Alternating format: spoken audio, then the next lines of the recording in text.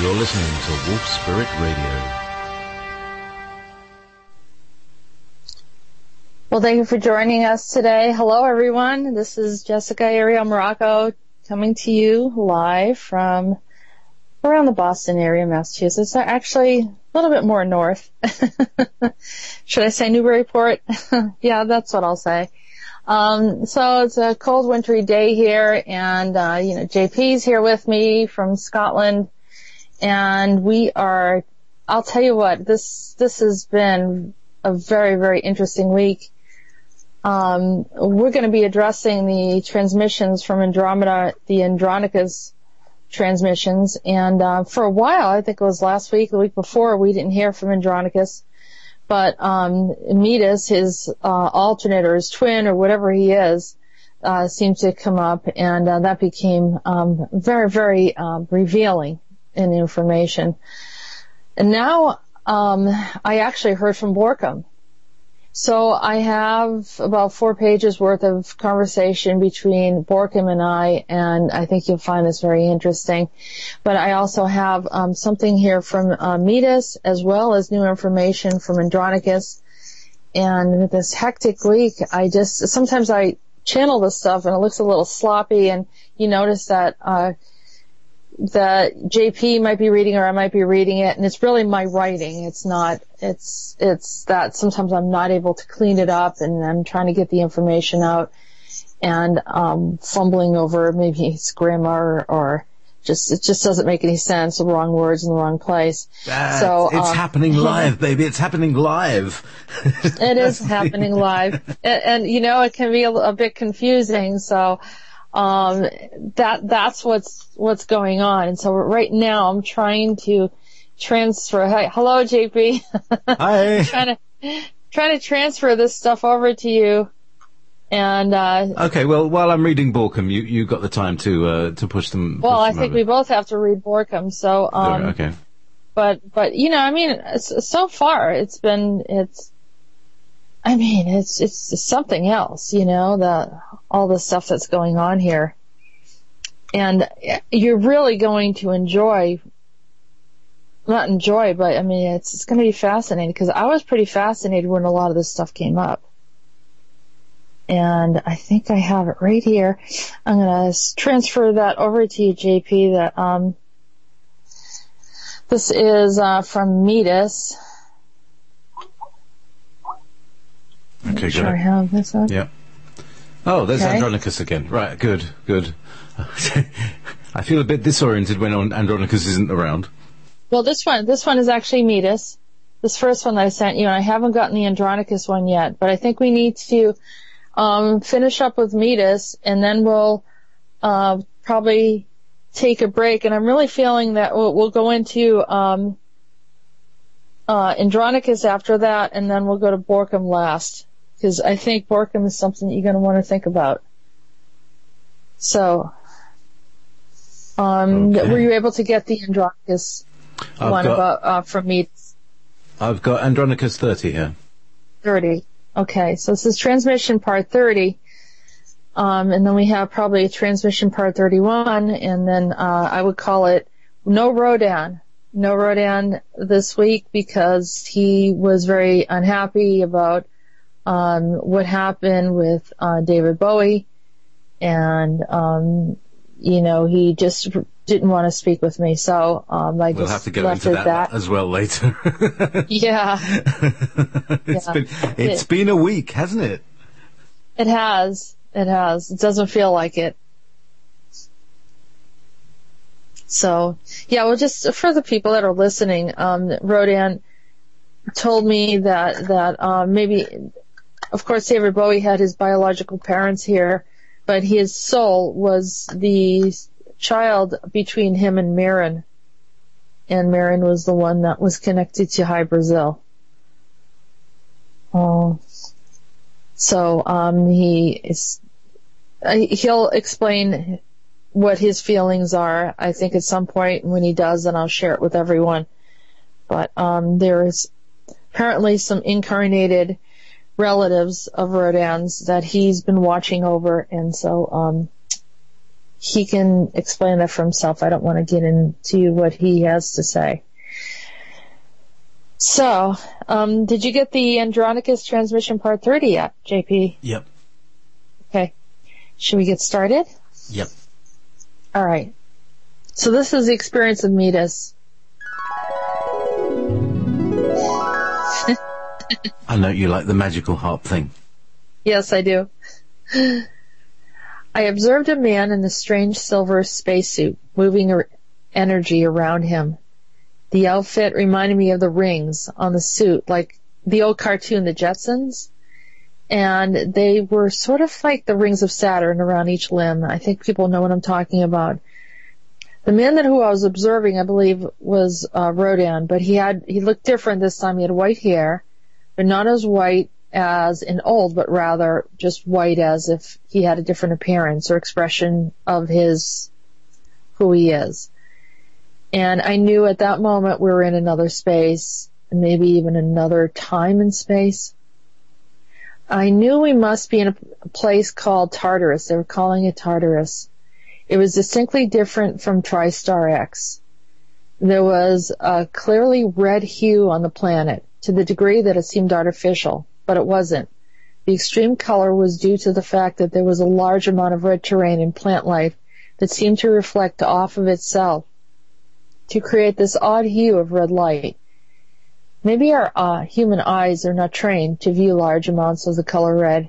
We are clearly adapted to large amounts of blue, as in the sky, and green, as in plant life, or planet Earth. This red color was much more beyond the distinguishable iconic field of red poppies. It had a feeling of soft edges and gradations of color without it appearing orange or pink, and it was a soft foam of red. I see you've found me again, young untamed flower. Oh God, he's turned into Alan Rickman. I'm telling Alan, young untamed flower, you have surprised me with your ability to discover hidden truths beyond most others' grasp. If only I could squeeze the juice from you, then I could gain some insight into what makes you continue to search when many others have already quit. I know you're not following me for the sake of love, but out of curiosity as to what I'm doing. They never brought you to these regions. I wonder why. Many have visited Tartarus. It is a vicious place to try and survive on. I wasn't searching for you, only Andronicus. However, you continue to get in my way. I thought we have agreed to get out of each other's field. Oh, my little red lotus flower. Your devoted commitment has won you your favour with the powers on your planet.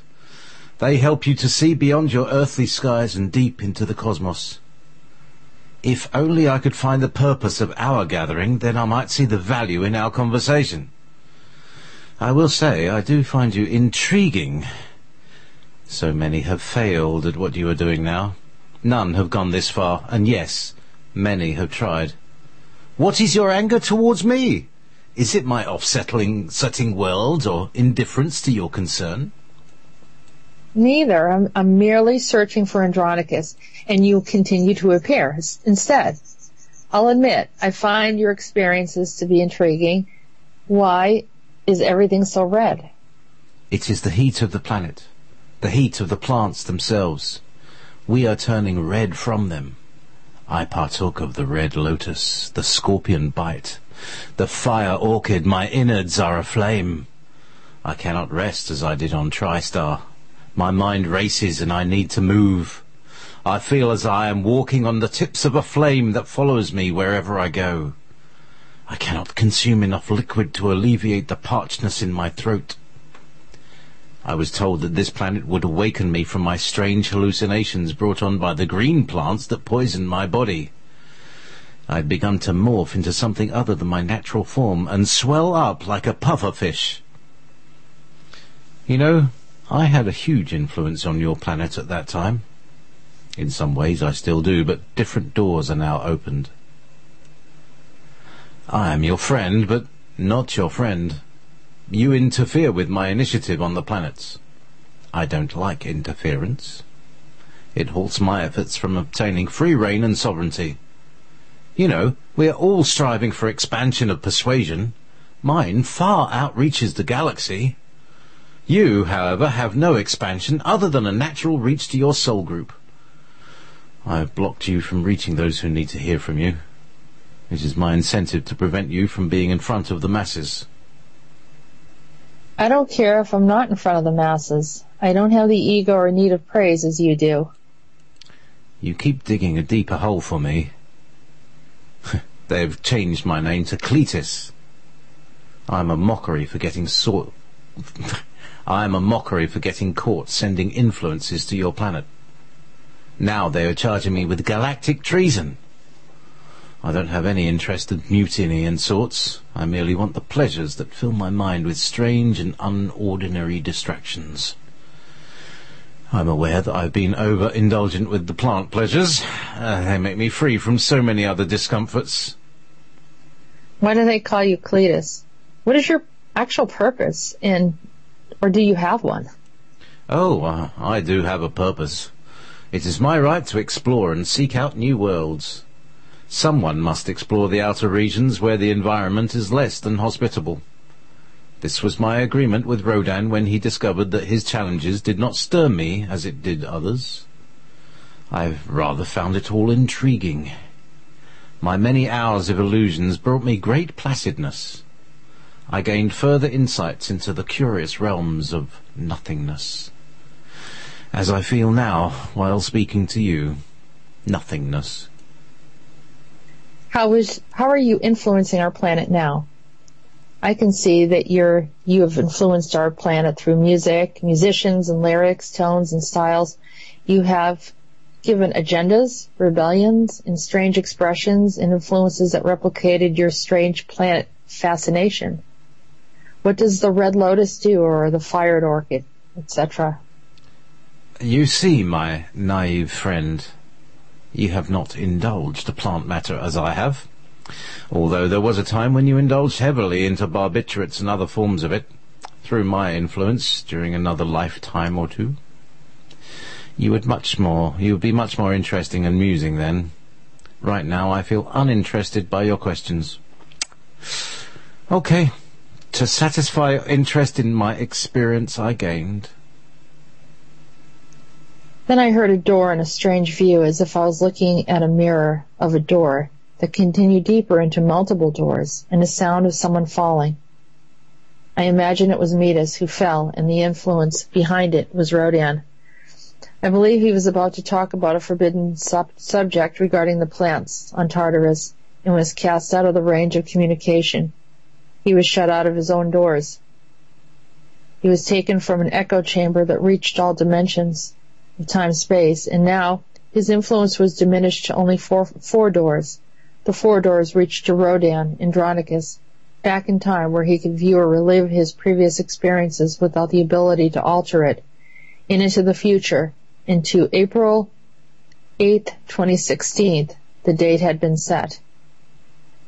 I heard and saw a book close, and heard Rodan say, 1 down, 4 more to go. I wasn't sure what that meant. And that's Midas.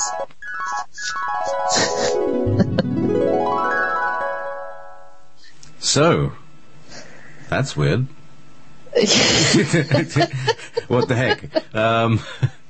So, it's like every minute is another turn, So, we just don't get along. I just. He doesn't like you, does he? I'm totally Alan Rickman. He is so an Alan Rickman character. It's great. So thank you, Alan, for that. Maybe one of them's going to be David Bowie. Maybe Rodan should be more David Bowie. Well,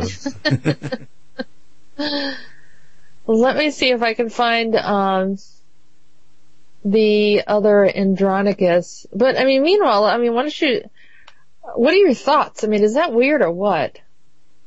Well, he's a weird character, Venus. He's very strange. He is very strangeness indeed.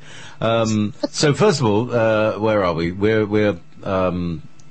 We open, and you're looking at a guy in a white suit, a silver space suit, had white hair. Did he have a bubble helmet, or was it? No. He just had the helmet off, but he was still He wearing had the suit. suit, just like, remember the Jetsons, and they had those like loops around the sleeves? Uh-huh. You know, it's almost like Saturn-like kind of. Like It's very concertina strange. flexing port things to make it flexible. I don't know what, I don't think I don't know if it had a purpose at all. Usually, other than it just looked like a spacesuit, and then the type of spacesuit that we somehow have in our consciousness as a spaceman. So maybe he wore that when he was on the Earth plane. Yeah. It was probably one of his outfits.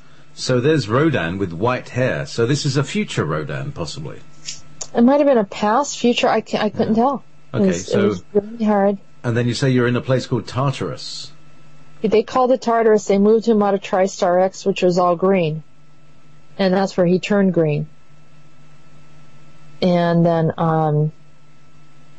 he was in. Then they moved him over to Tartarus afterwards.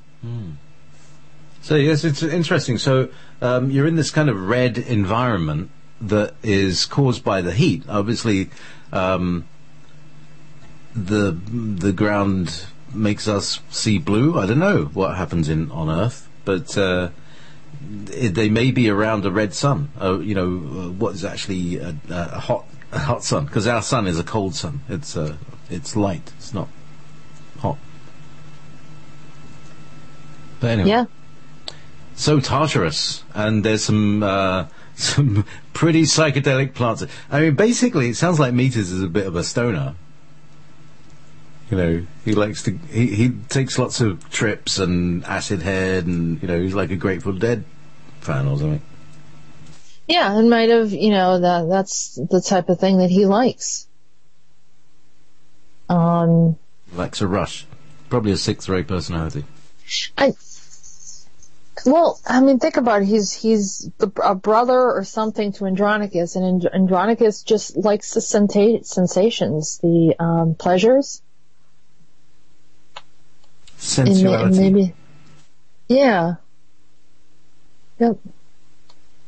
And you can't quite separate them from that. That's the part of it. I think that they also lived in a contrast of everything. There was a lot of pain too. I mean, they were going into places where it was less than comfortable. You know what I'm saying? It was just hostile terrains and things like that. And he was saying, that he was adapted to being like hardy. They probably got thicker skins and stuff like that. Yeah, like a high threshold to pain. They're part of the journeyman process of being an Andromedan. I think is you're kind of nomadic in a way, and so you're accustomed to being without food sources, a survivor, essentially, and a survivor of some sort.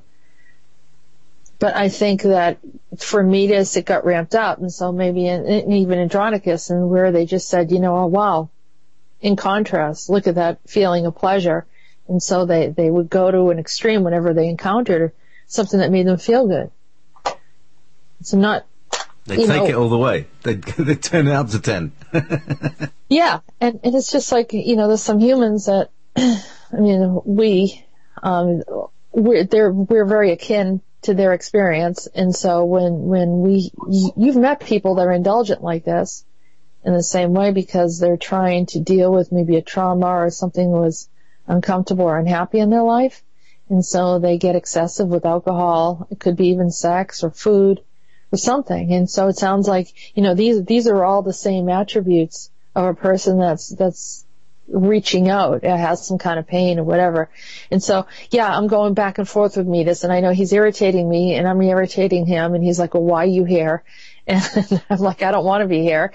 So I don't know, for some reason we had to have that information, but it was almost like he was in the portal that where it was typically open for me to communicate with Andronicus, and he was there instead. And that's why I wasn't able to get through to Andronicus. Does that make sense? So that's mine.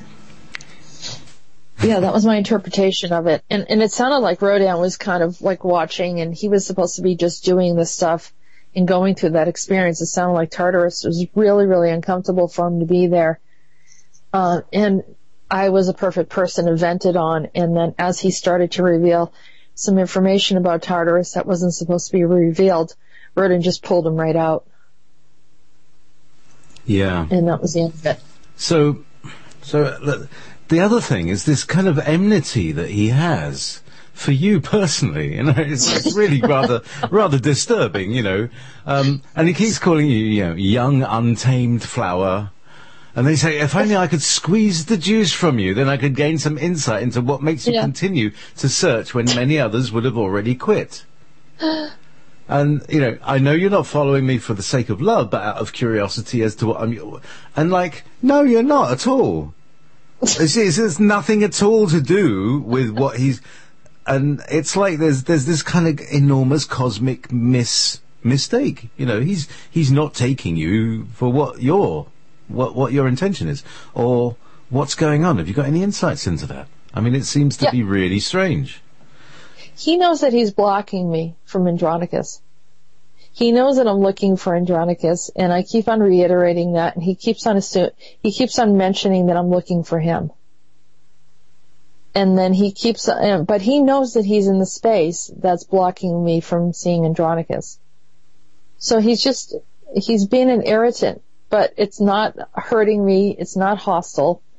It is to some degree, but emotionally it's not bothering me, because I know that he's playing a game. Making it look like I'm chasing him when I'm not, making it look like I'm fascinating with what he's doing, which is a form of wanting to get attention. Yeah, you know what it is? It reminds me of, and again, I look at Star Trek. There's Diana Troy's mother, who was always taunting Jean-Luc Picard. She was supposed to be reading his mind, and she says, "Oh, Jean-Luc, you shouldn't think of things like that." And he's like, "Oh, what? I didn't." Yeah. He was eyeing up Sulu. It seems. Anyway, so there's a sort of little attention game going on. Oh, you're really attracted to me, aren't you? No. Yeah. Actually, no. I find you quite repulsive. Well, but anyway, that sort of... No, you want my brother, not me. Yeah, that's right. Yeah, and it's kind of a game. It's gotten to be a game, and he knows it, and he knows that he's gotten under my skin, or I kind of accidentally, blew the whistle on him, but not trying to. But because I'm like, hey, what are you doing here? And then before you know it, Rodan shows up, and then he gets in trouble, because he got in trouble. That's why he was sent out of, he was caught leaving TriStar X, the green planet, and then traveling, somehow getting into a portal of the Earth plane during our time period. So now he's, maybe with a risk of doing it again, or still somehow doing it, Rodan's just catching him doing some things, because I'm seeing it, and it's almost like somehow Rodan's knowing what I'm seeing and saying. So maybe he's causing you to witness it. That's what I think's happening. Maybe he's causing you to witness these things that he's doing. It could be. It could be he's trying to get away with it, or thinking he's sneakily letting me know what his few words or comments that he wants to get through to me, and then instead he's getting in trouble. Well, Rodan's not particularly friendly towards you either. Yeah, Rodan's okay. He's all right. I mean, he's kind of like, if you cross over a boundary, he'll let you know. Yeah. And he's not, very, very skittish about saying whatever he's on his mind. Mm-hmm. But by no means does anyone talk to me like Metis does. Mince his words, he does not. But Metis is like, he's like really condescending, and like, oh, my little red lotus flower. Yeah. It's annoying. Yeah. And even to Andronicus, remember how he was very antagonistic towards Andronicus? I can't stand you, and just, went on and on and on. It's the same thing. Yeah. He's not a nice person. He's an angry person. or Andromedan. Yeah, that's right. It's like in that movie Elf. You're an angry elf. Oh yeah, and then he's called Cletus. Yeah. Yeah.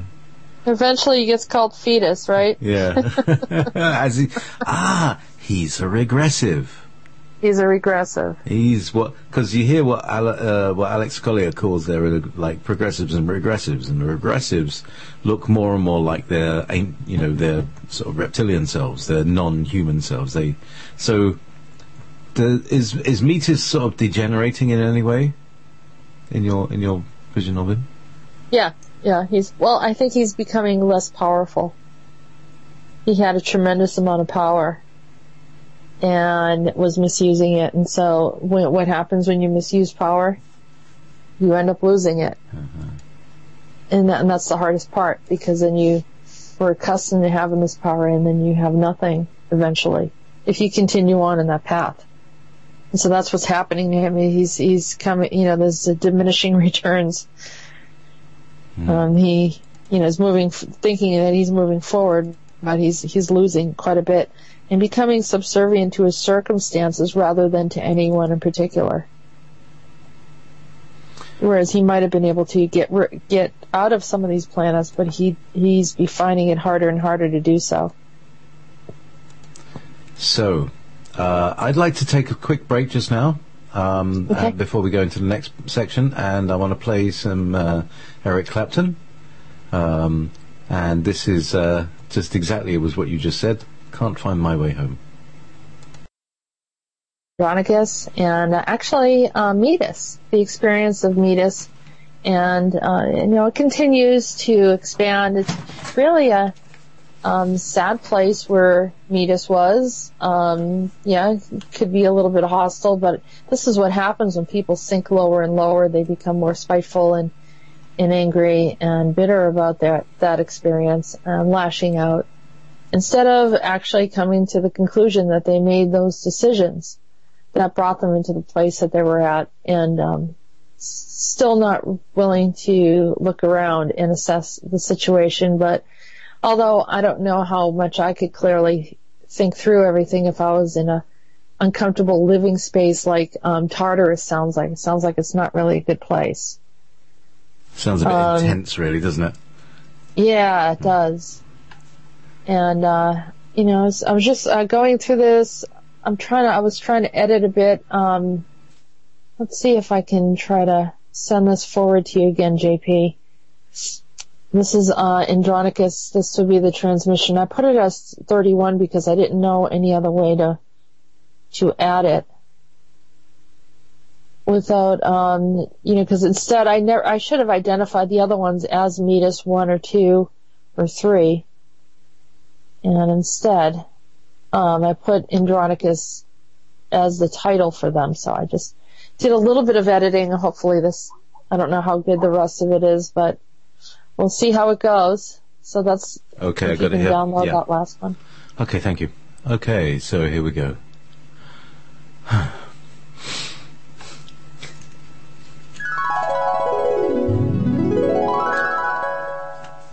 I'm in a dark space, and I don't know why. There is moisture and the air is heavy. I think I landed somewhere in an outer region.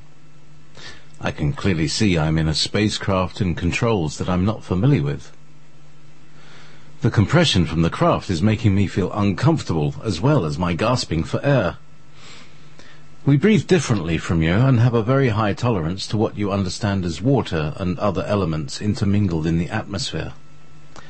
Even still, I am gasping. The enclosure seems like it was torn a bit, but I am reluctant to venture out for fear that I could introduce a great deal of outer environmental exposure into my space that may create a devastating or terminal experience. My feet feel heavy.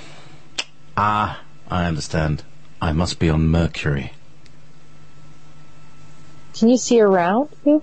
Is there anyone else with you? Maybe they're in hyperspace or they're outside. Oh, I miss you. I miss your warmth. We met in Greece on your planet, but you didn't remember me. Really? How did you get there? I don't know. It is all as a dream. This is what I remember it to be. I was disabled from movement while in the silver tube. At that point, I saw an image of a cigar-shaped spacecraft made of silver. I was locked in, as if I was in a vice held tightly. I was able to use my mind to make the craft move, and then I brought it into hyperspace, into the future. My anxiety and intensity launched me into the human experience. I saw amazing things, civilizations that I didn't know could exist. The humans were intriguing and quite competent. I always perceived them as being below our intellect, but discovered that they have our capacity for survival as we do, yet with much more constraint. We are more moved by our instincts and desires. To survive in galactic conditions, this heightened instinct gave us a stronger desire for survival. The separation is the human cycle of rebirth. We are not in that system. Our memory remains unlimited. I am curious about this system. Humans seem to be untainted by early trauma and can let go of many challenges. I think they expect that you will out-survive us. Now I know why. Andronicus, can we start from the beginning? So you said that you traveled into our future in space, in a spacecraft that Rodan put you in. And he was in control, or you were in control? Yes, he called me a blunder. Unfortunately, the name stuck to me, but I am a very powerful intellect, and it is my honesty that they abhor. I feel that the others do not have their knowing of reality in its proper perspective. I agree, I have been a nuisance. Rodan is not a simple guardian to deal with. He's highly complex, and one can never quite appease him if you have once offended him. I foolishly challenged him instead of working with his protocol and following his guidelines on Satar. If I had, I would have moved on to Venus instead of Mars. I'm not sure. It is hard to retrace the original plan. Like all original plans, there are sometimes alternative avenues of directions, and I think that this had brought me to a pleasingly interesting path, despite the hardships and trauma and lack of commas. Sorry. I felt my own original path was too mundane in many ways. You? Where are you now? What are your coordinates? Maybe I can come to you. I don't know. Maybe the date and location would suffice? Do you know where the Sirius region is of Dogon? Yes. Can you see where it is located in your skies? I will look for it. All you need to do is speak to it. You have an ancient home and temple there. I found it a while back. You are amongst the ancients prior to my time. We wondered why Rodan and Zamfire had such interest in you. They have been discreet regarding your whereabouts and have warned me not to interfere with your life where you are at now. You've already interfered, and so have others. My life has been a challenge and difficult in many ways. I'm sorry you feel that way. It was time for you to awaken. When one remembers who they were and why they are here, they become disrupted and disabled from enjoying their life in a simple form. It becomes more task-oriented and sleepless nights of unending riddles. Is that what you were speaking about? That and more. Let me adjust a few more things for you. There. I reset a few signals from Greece. You had a few who are still accessing your information and manipulating souls around you. That piece shall end. It was clearly my interference that did that. Are you at risk of helping me or even contacting me now with Rodan and Zamfir? Yes, I am. But it will help them all if I do. I stepped beyond you into the future. You need my help at this time. The Earth is at risk at this time. You and Primus are holding the balance while others stepped through to help. Many others are beginning to remember as well. Soon the heightened alarm will pass. I open the door to the vessel and I am safe. Mercury has strange forces here, like a pulling and pushing sensation all at once. My feet feel very heavy. The atmosphere seems to move backwards and forwards like a clock. I also feel a sinking sensation, like I was going down into the planet. Oh, my son described something like that in a dream he had. Yes, he knows it as well. The Ancient created these planets to balance the other more habitable spaces. They are like weights on a pulley or scale. It's the science of the universe that humans don't seem to be able to grasp yet. They have more time to evolve. They believe that the information comes from education alone. This is where the mistake comes in. The information is released through consciousness. The expansion comes through a reverence for our universe. This is the universal law of the Vegas. They form the universe in this manner. The universe where Imogene exists is under another guideline, as well as other universes much more rogue in nature. This is the reason why Rodan and Zamfir and Khalib, all the sons of Shiva and others, are trying to keep out the outside forces who are not allowing humans to ascend to their proper planetary position. Some have questioned your knowledge because of your interest in sexual encounters and other problems, such as claiming to be a deity in Greece. Well, we're from another race, a guardian race or sojourner race, who help maintain the balance of the universe. There are no laws or guidelines that forbid us from helping the human race. Our Syrian brothers made the mistake of trying to advance the humans before their consciousness awakened, and they were greatly reprimanded by the Vegas. The Ketritons came and disassembled their portal and crafts. It is now a closed issue and without any further discussion. My interaction with the humans during the Greek and Roman times created some confusion, but also created systems of organization, sanitary living, population growth, your political structure of open forums for discussion and decision-making. These are all Andromedan processes. Many even embraced our communal sharing and bartering. That gave way to a monetary system as you know it today. Shiva was right in saying we are as cousins and have grown fond of your species. We are also amazed to see how so many of the ancients intermingled amongst you in this great expansion of a race. I am pleased to have been part of it. I know Primus, or JP, would like to know about the torture you rendered to him for stealing the fire and bringing it to humans. I also have seen others who suffered by the hand of Zeus. Please explain that to us. None of that happened under my rule. I came as a benevolent being to help instill new thoughts and theory.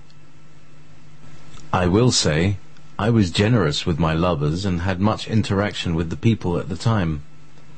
Some of them have a memory of my presence. You were hidden at first, and then I saw you awakened. Primus was my dear friend. He came when he discovered that the Ketritons were sent to clear some disharmony with intruders of another race. They came from a far-off region called Krakus. It is another universe, and different from Imogene as well. They attacked you and Primus and others who would not bend a knee to their aggression. These are the Vinkala. They are military rulers and humiliation is their craft. I didn't want to mention them for fear that they may target the both of you again. I know you have been instructed to be a moving target, never stay in one place for any length of time. This has protected you. Primus was instructed to stay put. He has also listened well. We, along with the Ketritons, have defeated or disabled much of the Vinkala and their senseless aggression. We think it might be an unusual pull in their stratosphere that is causing a similar effect to your lunar experience. So you were saying you had nothing to do with Primus Teos' hardship and the birds picking at his liver? This is barbaric behavior that is not of my nature, nor will it ever be. Though I have been angry, I would never lash out at my friends. The deception is the control of what happened that caused me to leave and they took over. I think they are fearful of the human intellect and capability. They do not want the humans to gain power galactically, universally, and with the multiverse as well. I am here to help you, to help those around you. I'm sorry that I was disconnected from you for a crucial time period. I heard much strange activities occurred. Allow me to search for a few solutions to these matters. Please tell my brother Primus that I feel his pain and send healing love to him. I also apologize for my brother Metis's bad behavior. He doesn't mean to cause hardship. He's merely in a dark space and is longing for companionship. He thought that he could stir Primus's memory of him. This is a greeting we are all accustomed to. How did you get on Mercury? And are you okay? Yes, I am no longer the hollow man. I can feel, see, breathe, and move freely again. I am grateful and joyous for that. I know you were weary. Can we speak more about what happened in Greece later? Of course, and so much more. Your world is now ready to hear the truth. Much love. 8853, 25 billion light-years away now in time-space continuity structures. The envelope of source energy has unfolded and brought much light to our stratosphere. I am now able to see. Brilliant.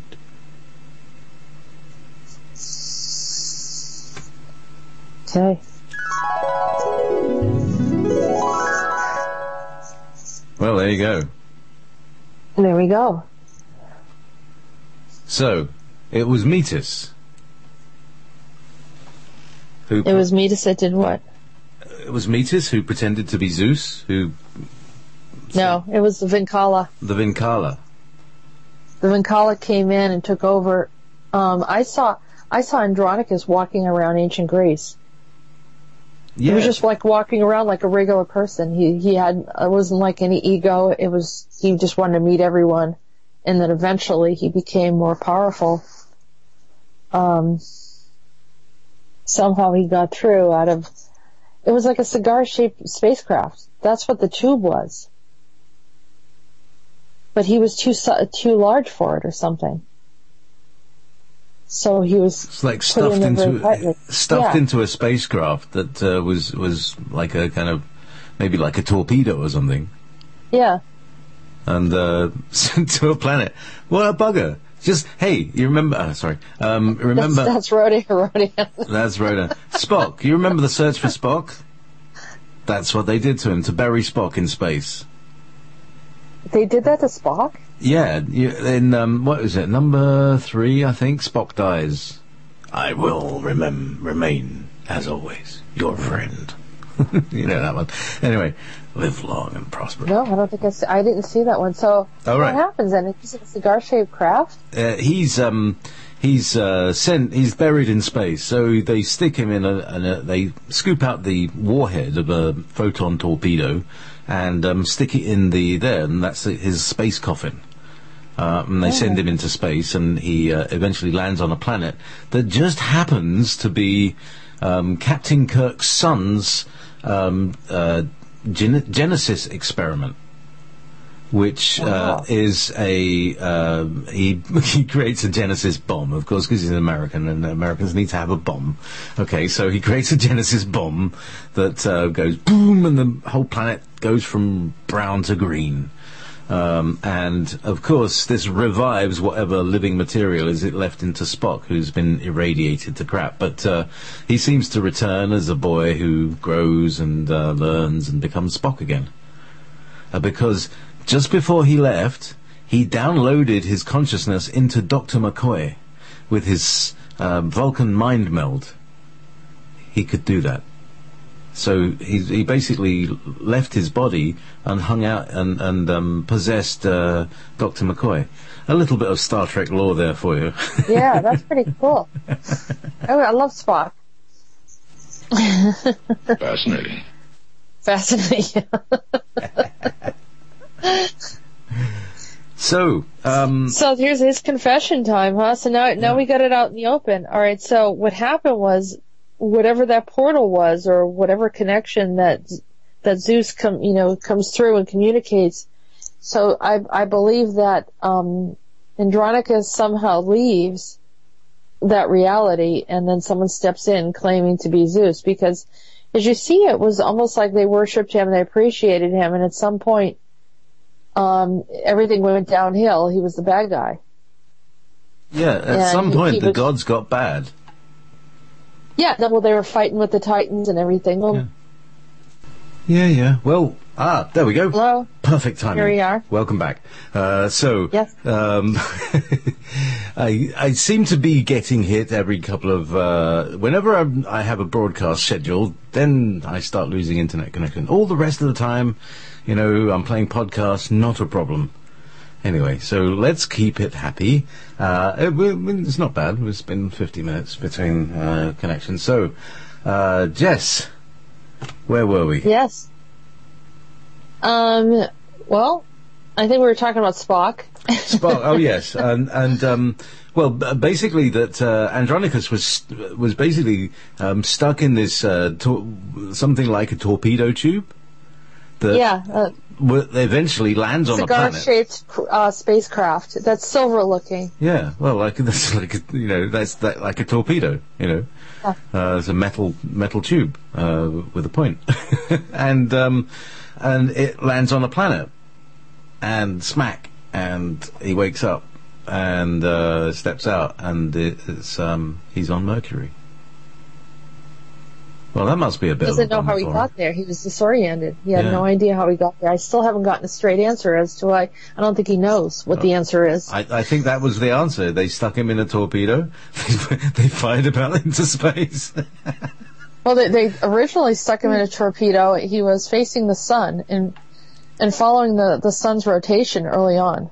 Oh, maybe he went into the sun and went through the portal.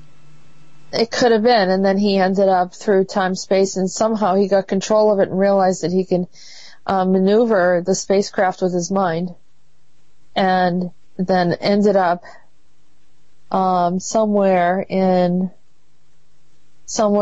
our human history of ancient Greece, where he starts walking around the population pretty fascinated by everything. And then they recognize that he is, somehow he gets the name Zeus. I don't know how. The impression that I got, and this is not in anything that was written, the impression that I got was the sound of his craft made the Zeus sound. Zeus. Yeah. The man who came from Zeus.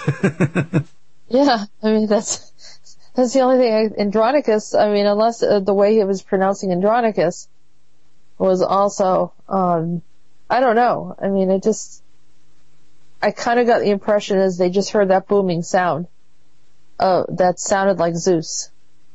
Interesting. So. And I gave him that name. So that's Zeus, and his relationship with, here's the thing, is he talks about going into hyperspace and goes into the future. But does that mean that he went into his future, which is our past? Is that what you're saying here? Yes. Yeah, because he really, all this other stuff that happened with, Sector 438, his visit to Neptune, the whole visit on Saturn, that was all way before the human experience existed. But what happened was Borkum, Gupta, they went way ahead of everyone. And they started going through the timelines. And then somehow Midas started accessing it as well. And a lot of it started, I don't know if Neptune was the launching pad for some of that.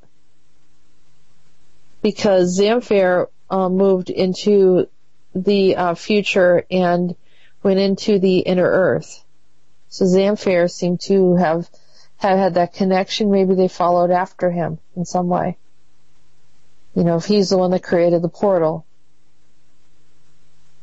So hang on, Zamfir created the portal from where to where? From Neptune Right. to present-day Earth. Or early Earth. I think he just kind of settled in there. And that undoubtedly raised the human race and consciousness and evolution.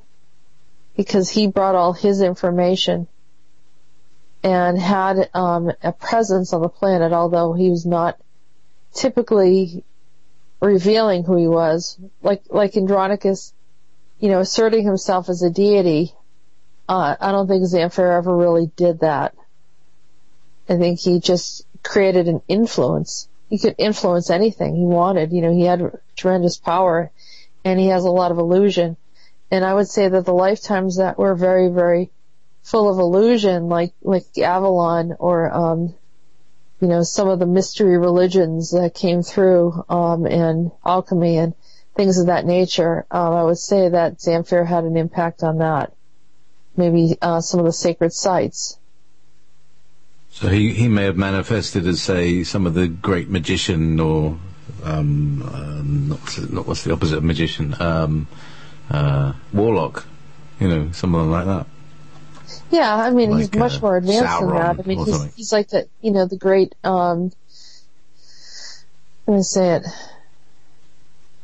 Just, I mean, he can create planets. He can create a race of beings. He doesn't really need anything. So he's not at a lower level. He's much above Andronicus. And he's much more discreet. You notice he doesn't talk to me about what he does. The other piece that I hadn't talked about is that I think that Metis might have been the Green Man. Remember the lore about the Green Man showing up in various places? What, the Pan or something? No. Oh, the Green Man. The Jolly Green Giant. Yeah, that might have been Metis. Metis.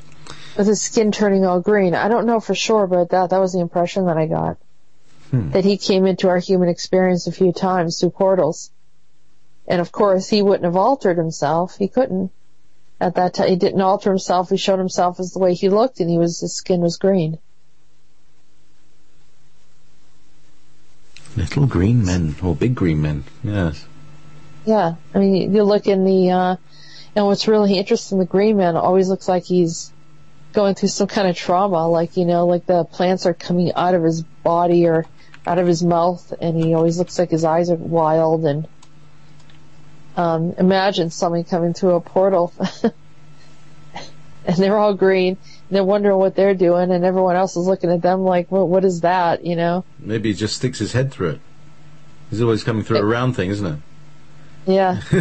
Hello? What's going on here? Why is that man green? Yeah. Scary, hairy face, yeah. Yeah. So, so Metis has many faces as well, He does. He somehow, that's why people say, that's evil or that's of the devil. Well, there's a bunch of devils then. All different kinds of, emergences of spacemen coming through that would, because of our lack of understanding what they were going through, we would say that it was just some kind of, really evil thing, but it was just odd. It was unusual to our experience. They weren't necessarily here to harm us, and probably were equally startled by the interaction as they were. So it makes it very interesting. Yeah, it does. So, all right. So getting back to Andronicus, indeed, right? Yeah, go on. So Andronicus shows up. He's still in his craft. He starts communicating, and they create this temple. He's communicating with this priest who realizes that he is a lonely traveler and dresses as a female to seduce him, because he's asking for a female, right? So instead of getting another female, he just dresses himself. as a female. And they have some kind of romantic encounter, and then all this power exchange goes to this person who is human by the name of Aten, who I believe was the name Athena, and then later on becomes Akhenaten. But somehow he gets free of that and just starts roaming around and having little affairs here and there.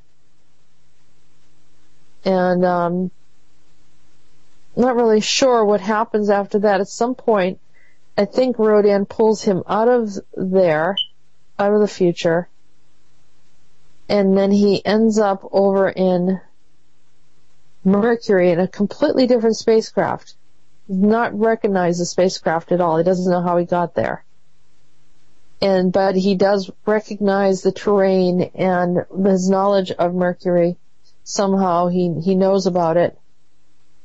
And he starts to tell me what he experienced, and finally we're at a place where we can connect.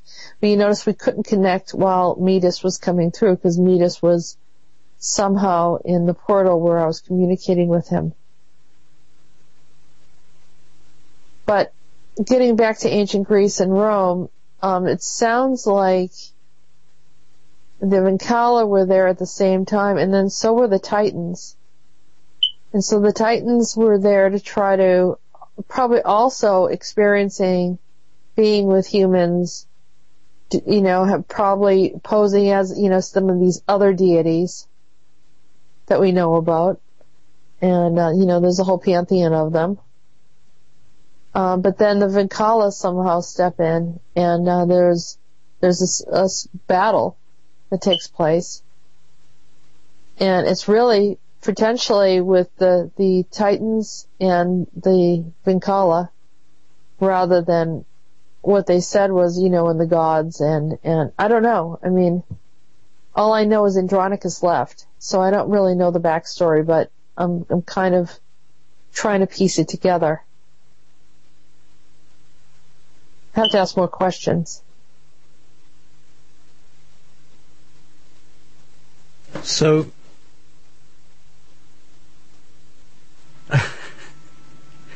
he says he's in Sirius, then. Yeah, he said that he knows the Syrians.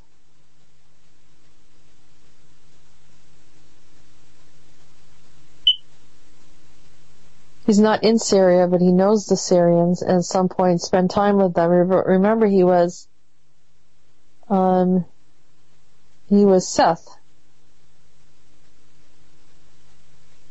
And Rodan called himself Osiris.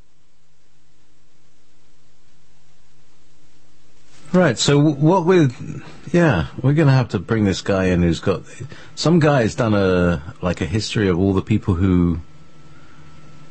all the names of the different, all the different gods who moved from Greece to Rome and all that stuff. Yeah. So, hang on, so let me adjust a few more things for you, he says. There, I reset a few signals from Greece. Did you feel anything when he said that? I felt like something lifted. That I think the people were carrying some of these energies around me where I was feeling resistance. And, I felt like I was just picking up discordant, energies. And to be honest with you, I think it was mostly the woman that he had affairs with in Greece that created problems with me. Jealous exes? Yes. Jealous Greek exes? You don't want to know? No. You know what I'm saying? Yes. So I think that's what it was. I mean, he had a trail of women there, just like he did in Neptune. And of course they fought amongst each other and then came after me. All right. But he said he left the portal open to me, and then they were able to access it because he was gone. But also, here again, the Vincala could find me too, couldn't they? So it would have been exposed you. yeah, and it could explain a lot of the very strange visions, the attacks that I've had in my sleep, all the different things that had happened over the course of the years in my life, which unfortunately I didn't have any knowledge of this, and was, just going through these experiences thinking it was just very strange. And now a lot of it's making sense. So, I mean, I guess, by him closing that portal would make things more at ease, more peaceful for me. And it does feel slightly better. Yeah. But not significantly better, but, less problems, but it was really ramped up there for a while. So, any type of relief I'm grateful for. I have to say that personally I've felt a greater connection. It's like that there was an interfering signal that has been taken out of the way. That's how it appears to be for me in the last few days. And so here's the Earth is at risk. So what is this? You need my help at this time. The Earth is at risk. Did you get what we're at risk from? I'll put my teeth and my brain back in the same proportion. Yes. Yes. Yes. At the time, I didn't know what it meant when I read it and when I wrote it down. Okay. Say again. At the time, I wasn't aware of what he was talking about the Earth being at risk.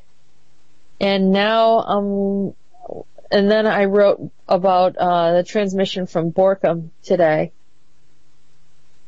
And I believe that's the answer. That would bring us, that's why I had it in the sequence that we read it. So we were kind of getting some closure about Midas and some of his frustrations and his connection to the planet through us. And then after that, Andronicus expressing some of the things that he was going through and at least coming through and telling us about what he felt about humans and how that we're growing and how we have potential, and then bringing in whatever the challenges are now at our later date, many years after ancient Greece and Rome, that we're facing another situation. So he's jumping through time, communicating with us, until then Borkum came through and filled in that little missing piece so we can see what we were dealing with. And so, no, I've got the wrong. You seem to have this high-pitched chirping sound behind you. Have you got something that's got a battery that is? Yes, I need to put a battery in that. If you hold on 1 second, I'll be right back. Yeah. You can continue talking, and then we'll go into Borkum. Yeah. So, well, there's Borkum. Now I'm trying to remember what Borkum's accent was. Now Borkum, if I remember, was sort of. Borkum was Titan and. He was loud and he was. Andronicus called him Borkum. So yeah, all right, okay, yeah, he's a bit. There you go. Hang on, let me just stretch my mouth a bit. Okay. All right, yeah.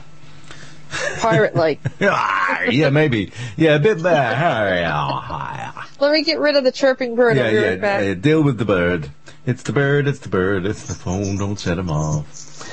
So, yes, hey, it's cool to have you all in the chat room there. We got a nice little crew here. Let me just have a quick look at the old list here. So, yes, Alexander from Germany, Cray UK, Rackmeister, Roby Doby, Sheeby Bright Eyes, True Magic, Vanessa, and some Wolf Spirit host fella. Anyway, yeah. So, hello everybody. It's really nice. I mean, we used to play to an empty room sometimes, back in the day. But it's really good. We have more and more of a live audience. And sorry about the disconnections. I'm doing my best to get a better broadband service. I live in the sticks. But not that far from, I live like 2 kilometers where they've just put a new broadband thingy in. And so all I need is, they say, if you want to, you can pay for it, and it's like £10,000 a kilometre. So I'd need to raise £20,000 to get a fibre broadband to my door. But I don't think it would cost that money. I think we can get it done for nothing. I think maybe someone wants to donate, and people yeah. who want to support the work that you do, we're going to just put that out there. If someone knows of anyone that wants to send money for a good cause, keep this network going and keep it strong so we can have, live broadcasts. I'm just going to put it out there, not just to those that are listening live, but for anyone that is enjoying and appreciating the information that's coming through your network, not just Wolf Spirit Radio, but Ever Beyond and any other networks you're affiliated with, that you utilize your all of your technology from your space. So if anyone wants to donate, please do that. Yeah. Do find a donate button somewhere. Cause. It's on the main page on Wolf Spirit Radio. And, you can donate and subscribe as well. That's a separate thing, but the subscription gives you access to the archives, which are massive, huge, all sorts of very, very interesting people, luminaries of the now over the last 5 years, which has been the kind of burgeoning of this whole kind of consciousness expansion movement, and we have the big names. So we were just about to begin Mr. Borkum's The World According to Borkum. Yes. So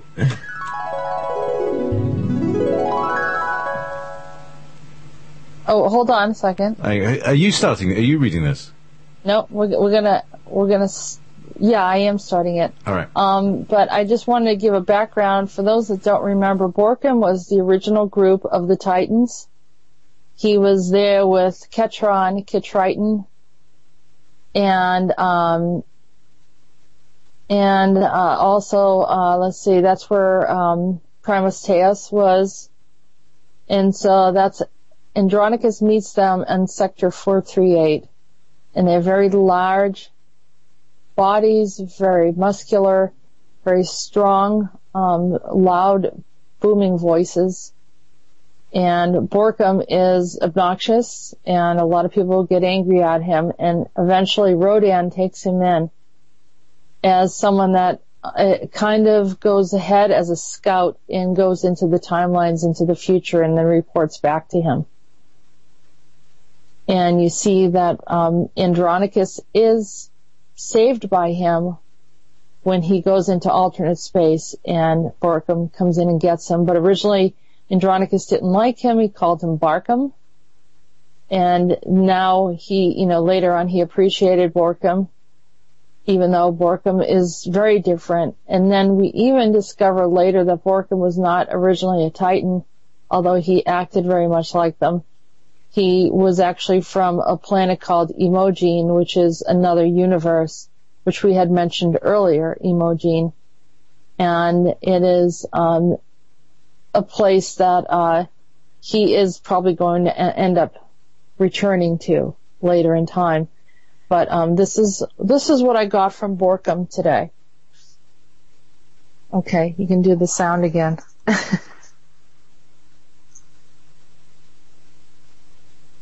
JP? Coming right up, Mas. There we go. I was transported into the future where I stood behind Borkum. There before us were quadrants and quadrants of Vinkala, the ones you call reptilians. They stood in a formation as far as I could see. The light of a candle could reveal the length and breadth of their species. I often wondered how so much crisis and problems could arise in our world, and the depth of confusion that could build amongst our present civilization. Now I see it for myself.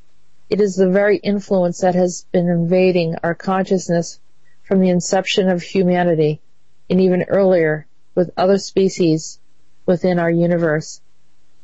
My heart jumped, and I was paralyzed by the imminent power that stood before me. My breath was abated, and I observed everything or something that was holding it at bay. It was a man, Sorry. There's a man. I wasn't sure because he stood in power and strength, but his hair was so long and full that it covered 3/4 of his body. The long black tresses almost made him look much like a creature from behind. When he turned, he observed me standing there, and then I recognized his face as Borkum. He spoke to me telepathically, not to break the mental controls he had on the vast troops before him. The whisper went like this. What are you doing here, and how did you get here? He said with a low, commanding emotion. I don't know how I got here. I don't know why I'm standing here with you. It seems to happen this way.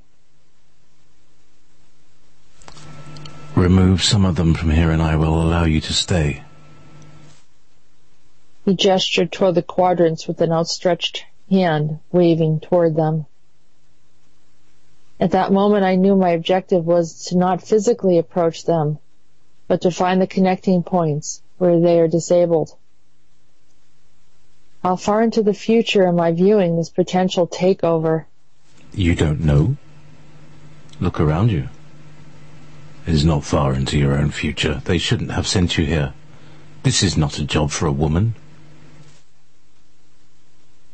This isn't a job for a man either.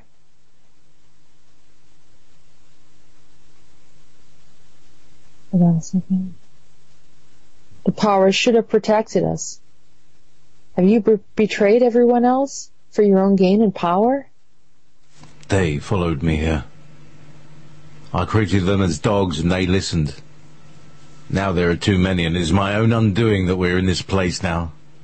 I cannot move much further in time without taking them with me and potentially creating more. How is it that they are multiplying when you move through the timelines? Is it that you are altering our history or future when you travel?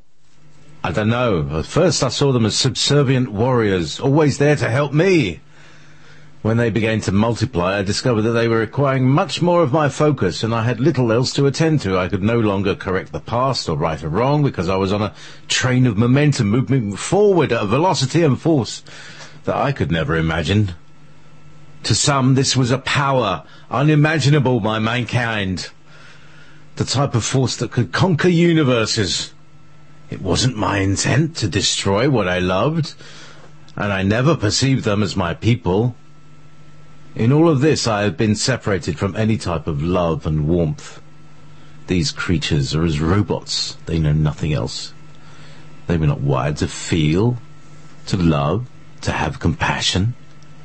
Only hate is on their minds and warfare. What are they? And who created them? They are the contrast of all of us. The balance and contrast of all that is dark within our hearts to the extreme of lifelessness. Though they are alive, they are dead. This is why the zombie culture has grown popular during your lifetime. You would never have believed it had someone predicted it when you were young. That would have been an absurd concept to you and other contemporaries of the time. Many of them live amongst you now. They are able to look and act as you do, but they are not incarnated humans as they appear to be. This is disturbing to people, although to some degree they feel and know this to be true on some level. I'm concerned to share this with people so they don't harm any angry human soul who could potentially be confused as one of the hidden Vinkala. They are not living in simple life experiences with family and typical relationships. They are powerful, but would not hold a strong schedule of work or consistent 9-to-5 operations. They cannot maintain their appearance from any length of time in the 3D space. They are primarily fourth-dimensional beings, and this is where you are now, in the fourth dimension. It appears you are accustomed to being here. You interacted with the Chedron, haven't you? I can see it in your eyes. I remembered seeing the angelic beings of pure white with solemn faces. Their hair was white and their eyes had a beautiful white glow to them. They seemed troubled and at risk of being destroyed. They were sacred and very ancient. I couldn't help but notice that their names sounded like children. The name Chedron. I could see the innocence and love they emanated and came from the divine and had always been with them. Their stoic appearance was halting, and the complete opposite effect I felt when observing the Vinkala. Yes, I was in their presence. I believe it transformed me. I could hardly speak a word in their presence. They were lovely and deeply mystical. They must have called you forth. It is rare. I've never been in their presence, but have heard of them. I've seen others who have been in their presence and have carried their energy with them. Maybe it is how you're able to be in this place now. I can't see her. I can't see how I could do this on my own. Borkum stared for a moment and then turned to see the troops of quadrants were cut in half. His awareness of who he was became triggered by the presence of love. Some of them are gone. Where did they go? They cease to exist. You are helping me to remember, and I can change things back in time from here. Each time I make a change, less are here. It continued to happen until the last group, the original crew that appeared so far back in time, seemed to remain. They were the chief Vinkala, that integrated into the universe. They were the masterminds that took over Andromeda and oppressed Andronicus. They were the Vinkala who pulled Sumer from the human timelines into the alternate experiences. It was this core group that humans refer to as the Draco. I watched it all unfold. I suppose since they had violated my experience on numerous occasions, it has only seemed fitting that I had a role in identifying them in the end. Why is it that this last group is not removed yet? They stand out and appear different from the rest now. I can see that they're larger and more fierce and intelligent. And what do we have to do in this change? To change this? I don't know. They're very ancient, and I don't know the extent of their power. They still seem to listen to me. You must go now. I think they will be able to see you now as you can see them. We will reconvene at another time. I must now move with them into the future to resolve something I foresaw.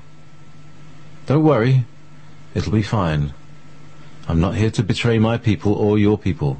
You have given me hope. The outcome doesn't have to be what they said it would be. Maybe they will allow you to visit me again. Borkum reached out and embraced Sumer as a weary man, thrilled to find life on a barren plane of existence. In the moment, all was reset, and energy in my room felt lighter. I realized that I was merely sent there to help him remember why he was there. I also felt that Rodan had sent me because any other male figure may have posed a threat. Though it was dangerous, the Vinkala recognized Sumer's energy and realized that they could not do any permanent harm, as they had tried many times in the past. It was an energetic protection that I had. Borkum just needed to remember his commitment to Source and the future of all species he had learned to love and embrace. He also learned that the Vinkala were not able to feel love or devotion despite his many efforts. It was as if there had been some form of programming that created this crucial disconnect and separated them from all creations within our sphere and without. Either way, without deeper analysis, I'm grateful to be away from that space right now.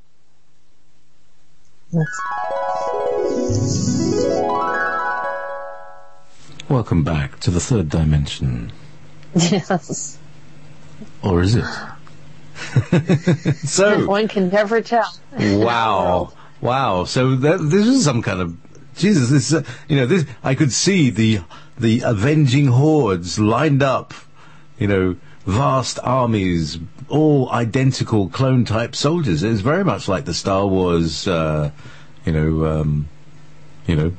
Clone Wars, and then it also comes to the Daleks of Doctor Who, and the way that love that the TARDIS and Rose just would make them not exist anymore just by the swipe of her mind, that sort of thing.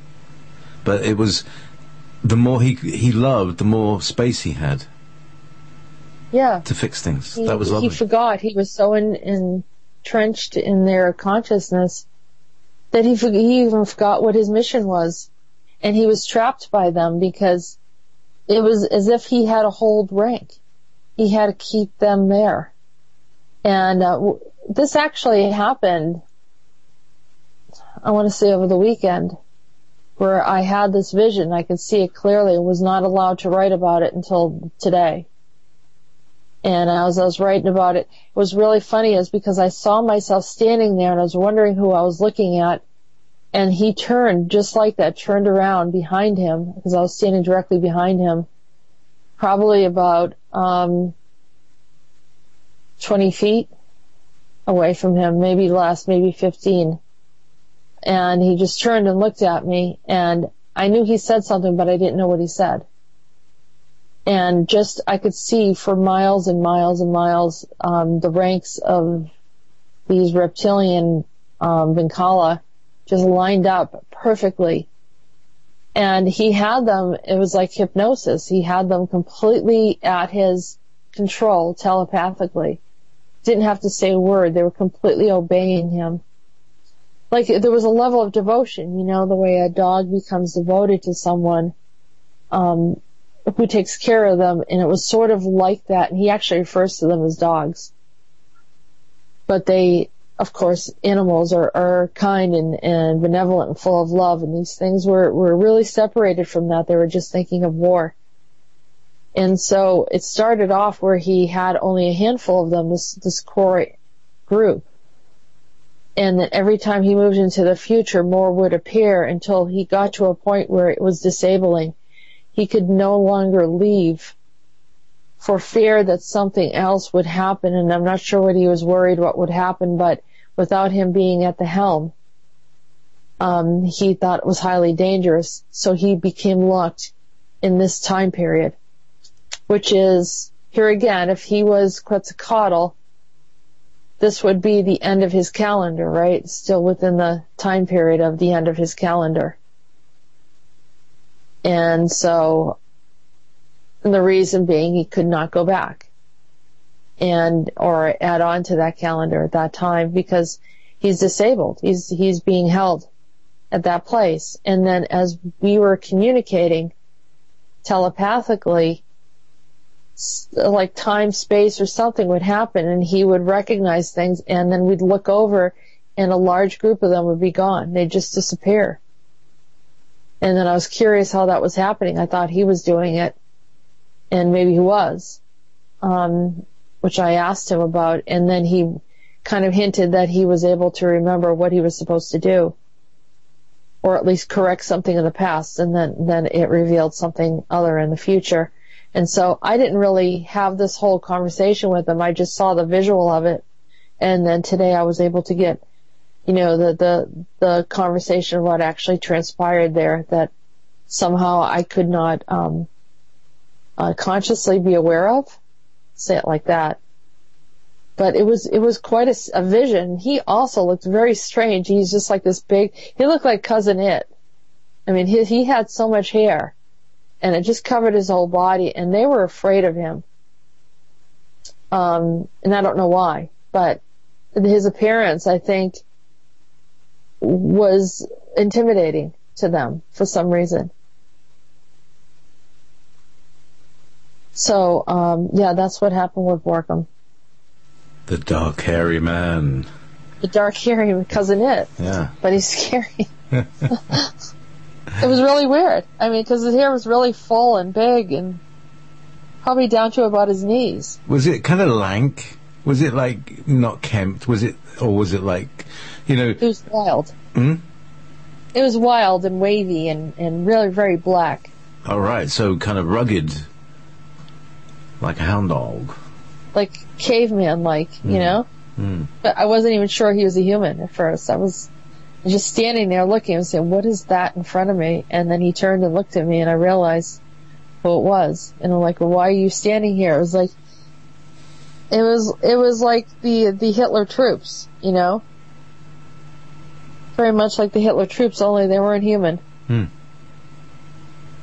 Same feeling, different story, yes. Same feeling, different story. That's exactly right. And they were all in the fourth dimension. Yeah. And I was disoriented about where in time, space we were because we were in another dimension.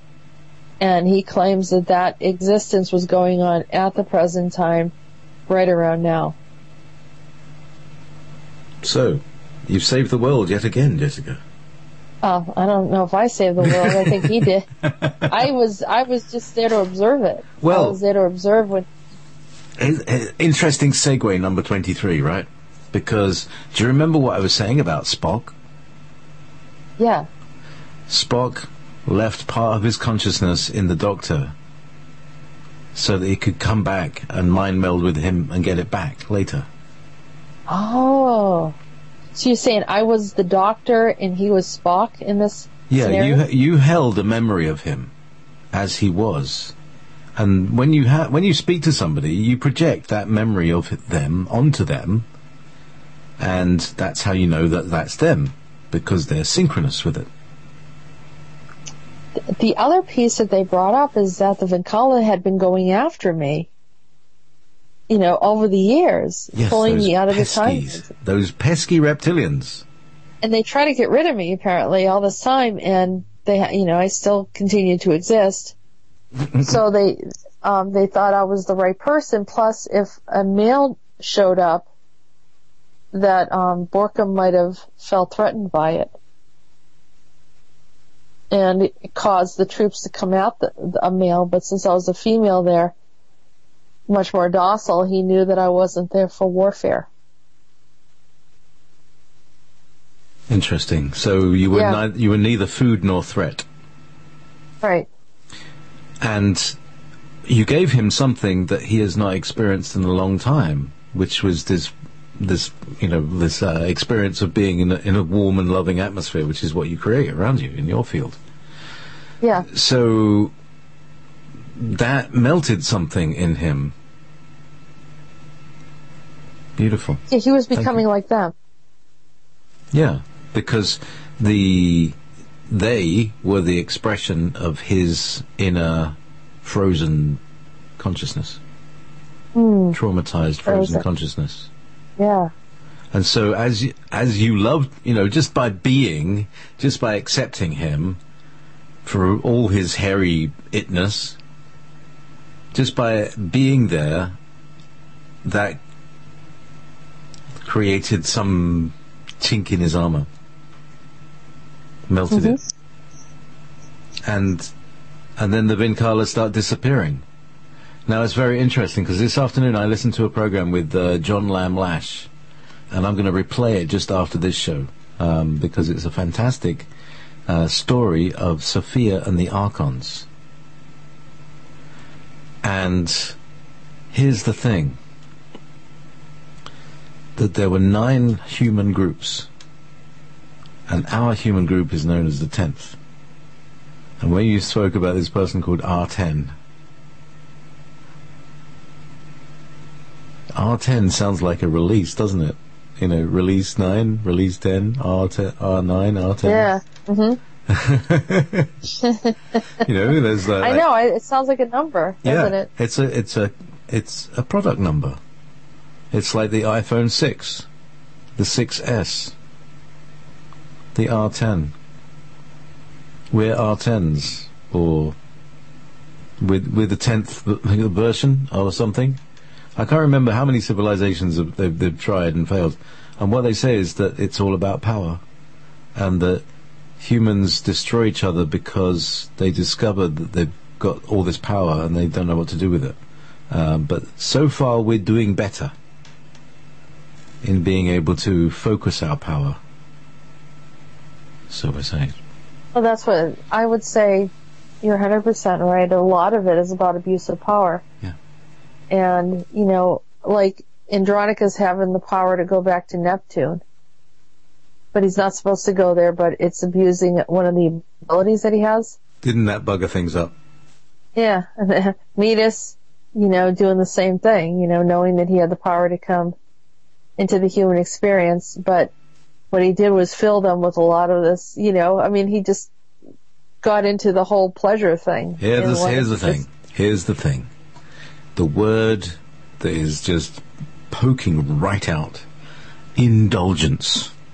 Indulgence, yeah. And another one, which I was thinking about earlier on during just before the show.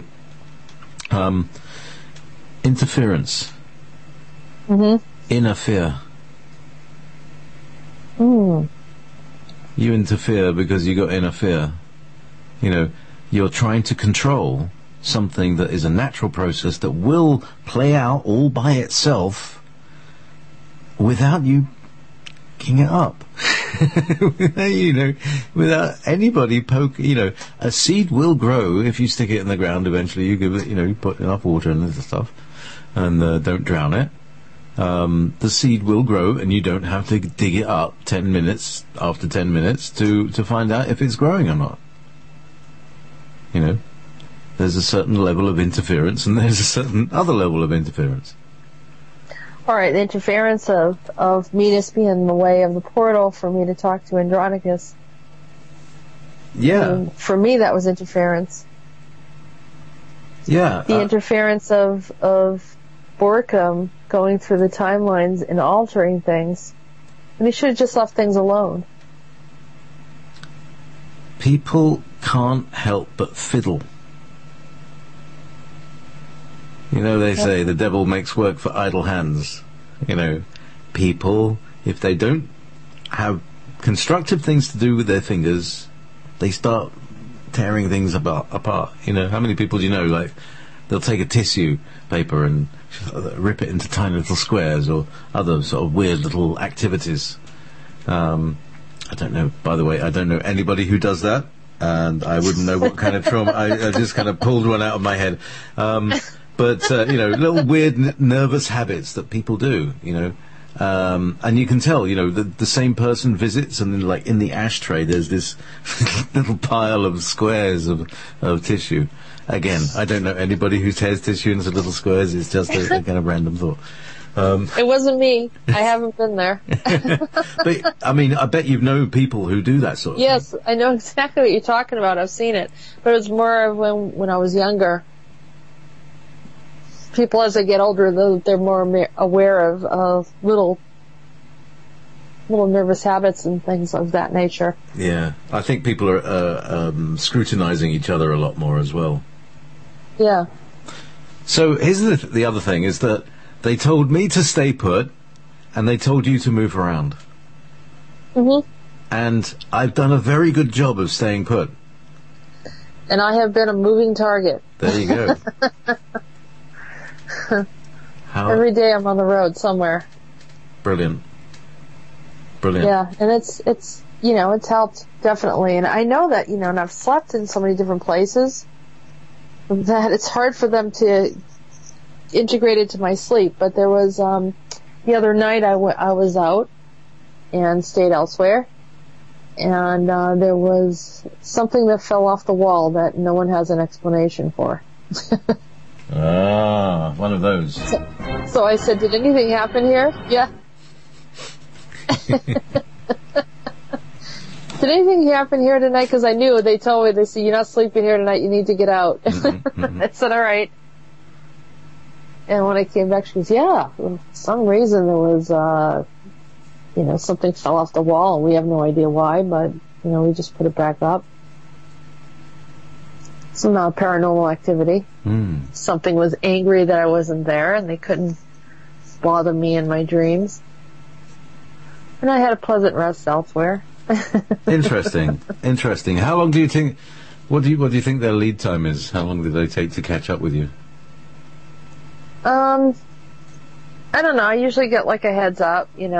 Sometimes I don't know, and I get thrown off balance, and I'll have something really weird happen. But typically it's not anything that's very serious that's going to hurt me. But they do get into my field, and they do try to get it, create some, strange things. So I have no idea what would actually happen if I stayed in one spot the whole time, but I'm assuming that at some point it will end. Mm. And I'm hoping this whole Borkum thing might make a difference, because that was all fourth dimension space. And that tends to happen before the third dimension space. So things happen in the fourth dimension, and then, like a few days later, they'll sort of manifest in the physical. Or maybe Right, weeks. and so I have no idea what the outcome of this thing that happened with Borkum. If, I think there are multiple things that are happening all around us, and so that's a piece of it. A big piece. The Vincala are definitely a force that no one really wants to deal with, but not necessarily, I don't think that that's the only problem. Just like, people say, well, there's one devil. Well, I don't think so. I mean, it looks like, we could probably name about 5 different characters that had influenced our world in a way that could be interpreted as a devil. We even had Andronicus, possibly being Asmodeus in the Devil's Armchair over in France. So here's Andronicus. Andronicus has a dark side too that we know about. And it's possible that, he showed up and looked kind of scary. And they have this depicted, statue of him. And on the wing, it actually says Zeus. So, that was another connection that we made. And to most people's interpretation, that's the devil. So, and then we look at Borkum, who is kind of an influence of a lot of the military forces that we've had to encounter. He could be considered one as well. And Metis, bringing in all the temptations of life. And so who do you pinpoint? You can't really pinpoint one. I mean, it's just there's a part of the human experience that maybe was curious and wanted to understand these things. And so it's part of the whole experience, and we're all learning out of it at the same time. But, and then there were the Chedron, and the Chedron were these, amazing, but intimidating angelic beings that I saw. And now, yeah, when you brought that up, the first thing I thought of was Lita Alexander in Babylon 5, who has this encounter with the angelic beings called the Kosh, or the Vorlons, and she takes some energy of theirs with her. It seems you carry energies. You carry backups. I never watched Babylon 5. I should watch that. Yeah, it's a great series. Yeah. It's really weird beautiful. Parallels now. I'm not even listening to their stuff, and then afterwards, I'll say, wow, that's kind of weird. Yeah, well, like everything's been programmed. All history is in sci-fi. And it's usually it's in Star Trek, Babylon 5. It was done all the way, and it's still doing it with Fringe, and I don't know what's coming out these days. Yeah, well, it should be Andronicus. They need to put Andronicus out there. Yeah, well, we're going to have Andronicus. We're going to have the Sands of Time. That's going to be an interesting series. Sean's going to make that into a TV series. Mm-hmm. And that's all about like the secret government that is above the different governments, the inner government, the number 1, the number 2, the number 3, the people who know themselves as numbers, not even the letter people, but the number people. Wow. Because there are people who know themselves as letters. I had this. Where did I hear that? Can't remember. He was talking about like his involvement. Number people. It's a number ID association. Yeah, like what was it in the Men in Black? One of them was K, and one of them was M, weren't they? That's right. Yep. Something like that. And that's the letter people, you see. But the inner core, they're like number 1, number 2, and number 3. and whatever. So beyond the letter people, they're the number people, and they're the ones that really run the things. So the number people do, not the letter people. Yeah, it's the number people make the decision, and the letter people do what the number people tell them to do. Like Austin Powers. Yeah, exactly. I mean, that's exactly. Number two. Yeah. Number two. Oh God. Yeah, and of course the British poo jokes. It's you can't get away from that. So, meanwhile, talking about British people, we had another little interaction, and I'd love to share this with the people. Is that all right? Sure. Because, well, when was it? Is Monday night, Tuesday afternoon, Tuesday morning? I don't remember. But yeah, it's Monday afternoon. Anyway, look, we just heard that Bowie had died, or left his body, and I get a message from Jess. He's been saying things. He wants to talk to you. It's like, okay, here we go. And so you know, we connect together, and you start talking, and you're speaking about a kind of meta understanding of the entire process of Bowie's life. Yes. And it just like, wow, that totally made sense of everything.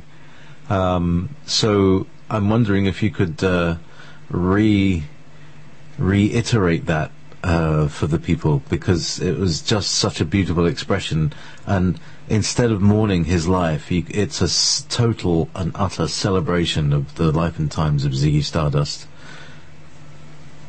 Well, it was really strange. I was standing there talking to a couple of friends, and then I got a clear image of David Bowie. I mean, I could really see him from a mediumship perspective. And I said, hello. And he started talking to me and was very friendly, and was immediately wanting to give me and my friends some gifts of energetic gifts to help the planet. And I thought, well, that was really nice. And then he said he wanted to speak to JP. And so then we had a message that came out of that. And then I had no idea what I was going to say. I just sort of just shared the information that was coming through. And I thought it was really kind of cool that he came to me, and I felt sort of a kinship to him, more so than I ever had before. And then Rodan came through and told me that he was energetically, now of course biologically he was born on this planet and had biological parents, but in a previous time his original soul was the child of Rodan and Mirren being the energy that came from the Middle Earth, and she was from High Brazil, and he created High Brazil for her. So he called it High Brass Isle because, like, in other words, it was like an underwater craft, you know, but looking like it's an island. That's why it would appear and disappear, or other dimensionally, so forth. And excuse I apologize. Excuse me, Jess. Yes. Check out the TV series called Stargate Atlantis for a view of Atlantis that regards it as, yes, a spaceship that can live on the bottom of the ocean, can come to the surface, and can then take off. So there you go. That's High Brass Isle. It's probably very much like Stargate Atlantis. Yeah. Yeah, and I mean, I believe that, and I don't want to like step on anyone's lore and stories and be, you know, appear disrespectful. I'm trying to be very respectful to it, but also if there's some insight, you know, I mean, maybe someone will appreciate that I'm adding some insight to it. But David Bowie clearly was very, very gifted, coming from this beautiful star connection, and of course being a son of Rodan, he would have tremendous power, which he displayed, and also remarkable beauty in his own way that was striking and unique. His booming voice was reminiscent of Rodan, and Rodan having this commanding voice, and when he sang, he sort of had that commanding way. where the tone of it alone seemed to reach people, large groups of people within concerts and having this intensity. And I remember years ago someone saying they were at one of David Bowie's concerts and just feeling like he was singing exclusively to them. And that's the type of experience that these people got. It was more than ordinary. So he started to explain to me what the purpose of David Bowie being here. And by the way, he didn't call him David Bowie. He called him a Dagnet or a Dag or something like that. And then he said that he was wanting to be able to reach all of the incarnated inner earth beings that had incarnated as humans, which, a lot of star beings have come here and incarnated, and, that's where we get the indigos and the rainbow children and all the crystal children and all that stuff that, people have tried to define it as. They came out in phases. I guess the closer to the core, in dimension, not literally, but in dimension, closer to the core of the earth, they, have a certain consciousness, and then there's different groups that go step out further, and as you see, there's different species of elementals that we know about, whether it's the Tuatha or the smaller, like the flower fairies, or, the elven, creatures, or the gnomes, and all these other different ones that people have seen. And, what he did was he, was able to connect with different levels of consciousness through his music, and his music came out in different types of expressions and phases throughout the time. And he wasn't really gleaning from other people. He was bringing in his own creativity of what he knew, and the type of tone and the type of rhythm and everything that would relate distinctly to these groups. So you have these large groups of people that really, really loved his work and came to him, and so his many phases and many expressions were relating to the many different types of beings on the planet that he was here to reach. And so I thought that was absolutely beautiful.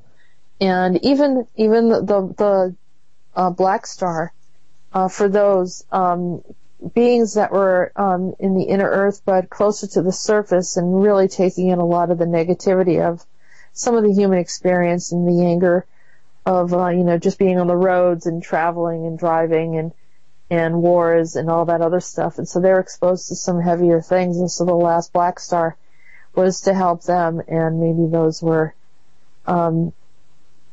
also, of course, helping him to release some of the frustrations that he had of being sick the way he was. And it was time for him to leave the planet. But, that's another topic, I think, for Rodin to talk about, what happened to him here. But his intention and the expression that he had was brought in to really help and heal and help all the unique expressions of all these beings, maybe not feeling like they belong here. Maybe they felt like they were, whether it was the androgynous feeling or some other expression of their uniqueness, that he was able to sympathize and have compassion for and help them to feel like they belong here. And that's a rare gift. I don't know too many people that were able to do that in its entirety. And not only that, his style of music changing with these tones and frequencies, were able to address so many different unique groups, whereas you might have an artist that their whole focus is one group that they're connecting with. He related to many, many, many different ones. So that was a blessing, and it was a true loss in many ways. So that's something that I wanted to share. And thank you, JP, for letting me say that. I have to say that that little conversation that we had has left me in a state of near bliss. I mean, it's really very, very strange. It's a feeling of very calm, connected, purposeful energy. It's lovely. And, if you kind of look at the world the way Bowie looked at the world, if you can take that attitude, then nothing is impossible. So, with that, good night, Jessica. Good night, GP. Thank you, everyone, for listening. We'll be back next week.